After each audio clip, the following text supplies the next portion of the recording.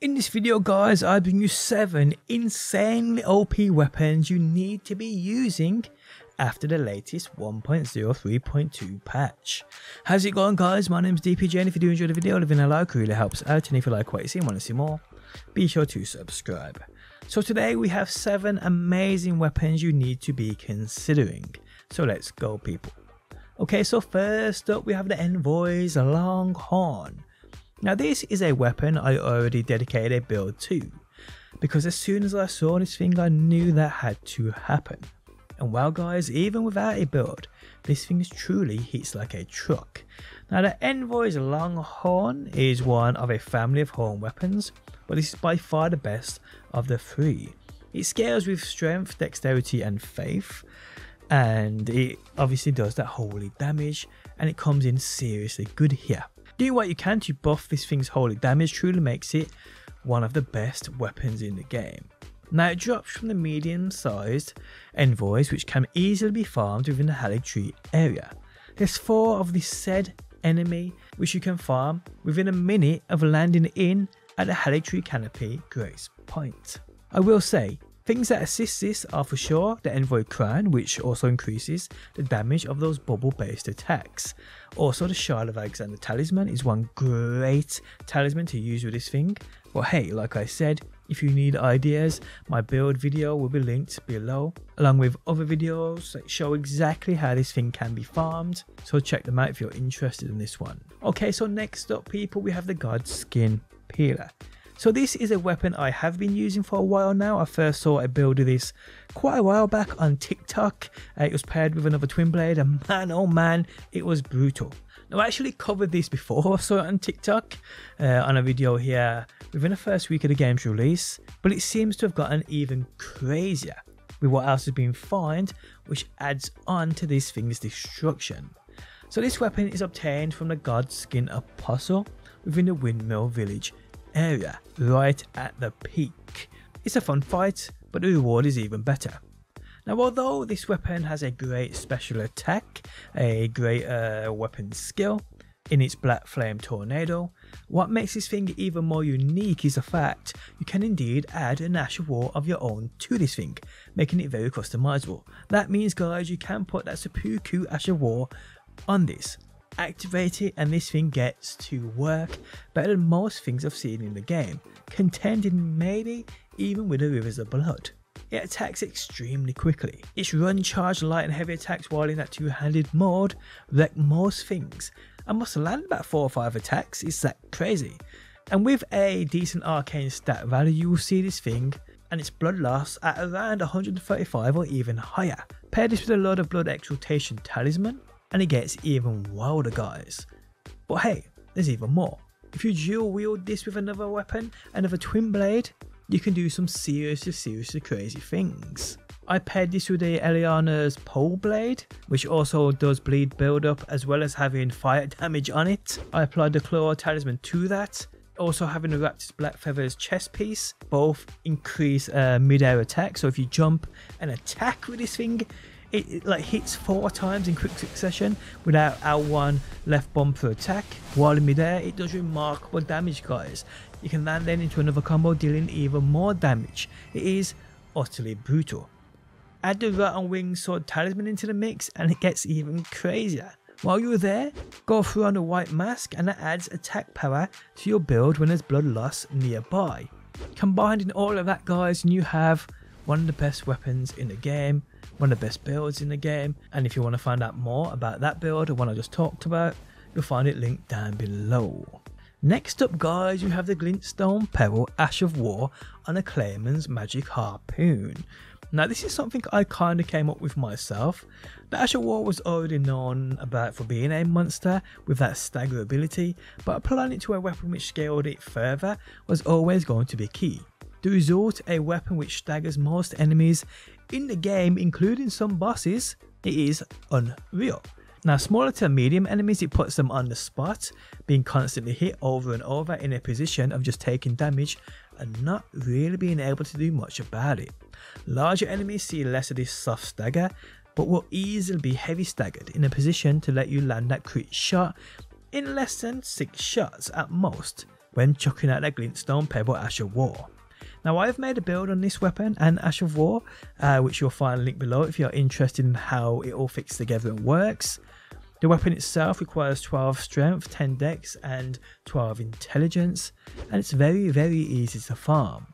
Now I've used this for about 2 or 3 days straight now, and to those single target enemies, larger bosses and unsuspected foes, this is one of the most OP things in the game right now.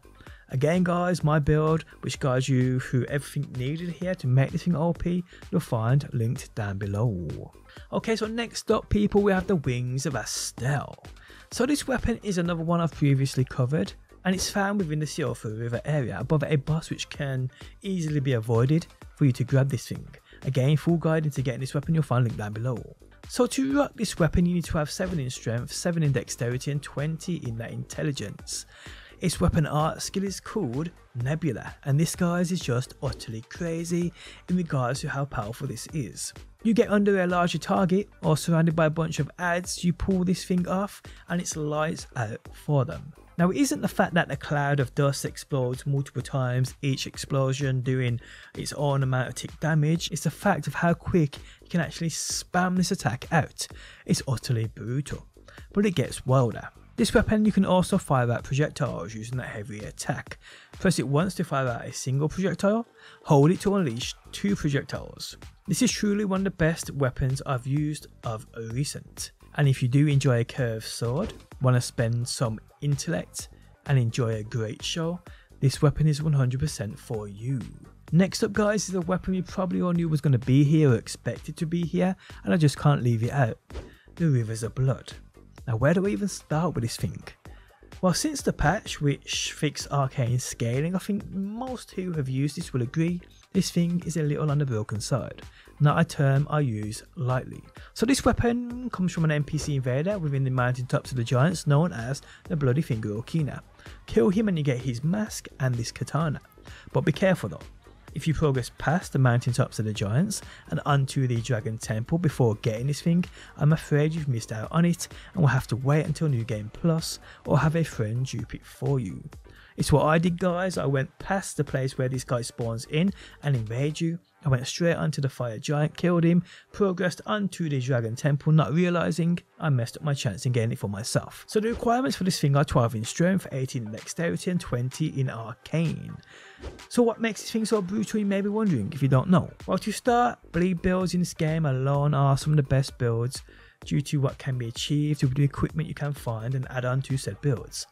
I'd probably say the best at this point, and I'd probably say, although I don't want it, From Software may even drop a slight nerf to them. I think we all are thinking that we don't want it to happen, but I think we all know it's coming. So we have this thing's weapon art skill, the Corpse Piler. That's exactly what this thing does. It just brutally tears through most things with a flurry of attacks, which has a better range and an area of effect than you'd think just by looking at it.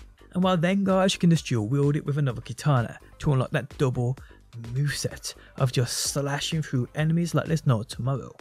If you are lucky enough to have 2 Rivers of Blood katanas, then good for you. But pairing this with a katana like the standard one on the samurai, apply that seppuku to that katana, dual wield them, have the Uchi katana in your left hand, two-hand it, use that seppuku Ash of War, go back into dual wielding mode, gain that extra damage. Pair this with a couple of talismans like the Shard of Alexander, the Lord of Blood's Exaltation, and the many other things that buff this thing and bleed builds. And while you're just left with, at the moment, one of the best weapons in the game, I'd probably say at this point it's untouchable. But hey, the Rivers of Blood, we just couldn't leave it out. Okay, so next up guys, you have the War Cry and Bloody Hellis combo. Now this one starts with the Bloody Hellis, a weapon which is super easy to get, which is a thrusting heavy sword, which hits real hard and can be extremely useful. But when you combo it up with a Warcry Ash of War, or in fact a weapon which has the Warcry art already built into it, like many axes and great axes we see, something amazing happens. So the Bloody Hellish requires 16 in strength, 19 in dex and 17 in arcane. I also think this may have benefited from the arcane fix, although I didn't try it beforehand, so I can't confirm that. So this is what you do, and this is how you make this thing work, and how you make it extremely overpowered by using, like I said, a Warcry weapon paired with a Bloody Hellis. So firstly, with a weapon with that Warcry weapon skill on it, either via Ash of War, which if you don't know where that is, by the way guys, I'll link it down below. So having said weapon in your right hand with that Ash of War skill on it, wield it, then activate that Ash of War cry. What this does, it changes a weapon's heavy attack to a kind of run charge uppercut, and that's where this thing gets overpowered. So with the Bloody Hellish in your left hand, the War Cry Ash of War weapon in your right hand, activate that War Cry Ash of War. Then simply guys, two-hand the Bloody Hellish by either holding E on PC, triangle on PlayStation and Y on Xbox, and pressing your left mouse button on PC and your left trigger on both consoles. You will now be in that two-handed Bloody Hellish mode. Now if you press that heavy attack button guys, your Bloody Hellish heavy attack is overwritten with a War Cry one, and this results in a good few seconds of one of the most powerful attacks possible in this game. Keep in mind, every instance of this animation seems to do damage, so the run, charge and swing uppercut all do damage, so it's best to get as close as possible to an enemy for maximum effect and damage. Now I don't think this is intended, but either way, as of right now, it is a brutal weapon, so enjoy it while you can guys. Okay, so lastly today guys, we have the Blasphemous Blade. Now this weapon is received via trading Rykard's Remembrance with 2 fingers within the round table.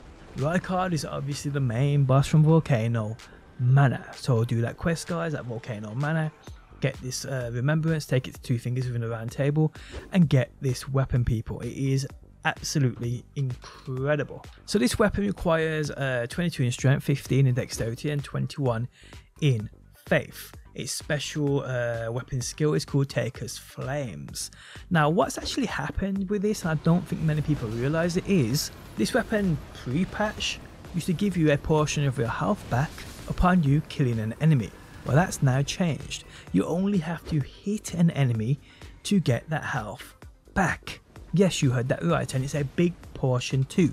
You hit an enemy with this thing's weapon skill, its weapon art skill, you get your health back. Not all of it, but a big chunk of it. The best thing about it guys is you can spam out that attack. Now it does cost 30 FP points, so you have to be cautious there.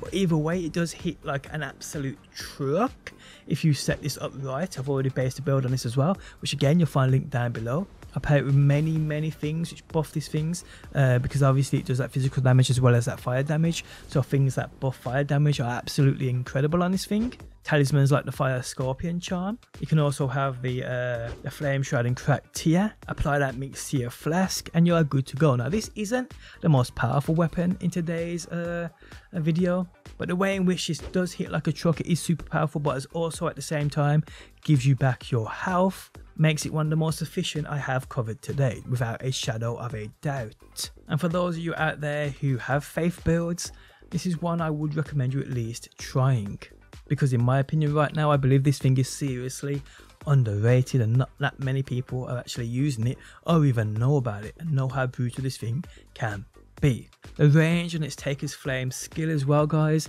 is utterly incredible. If enemies are lined up in front of you, it just takes them all out, it wipes them all out. On bosses as well guys, it does stagger them pretty harshly, and like I said, because you can spam this thing so quickly, it is a great and fun weapon to use. And like I said, you're gaining your health back every time you hit an enemy with this weapon. So if you're spamming a boss, you are loaded up on faith, have a seal on at the same time, again allowing you to boost that fire damage. Things like the flame grant me strength. Even the golden vow may work and help you out here as well guys. I mean, the possibilities are endless with this thing. So yes guys, if you are into that faith and you do need a decent weapon, this one will not let you down, you mark my words. And there we have it guys, 7 incredible weapons that you need to check out. Guys, if you enjoyed the video, leaving a like really helps out. If you're new around here and want to see more Elden Ring, be sure to subscribe, and hopefully my beautiful people, I will see you on that next one.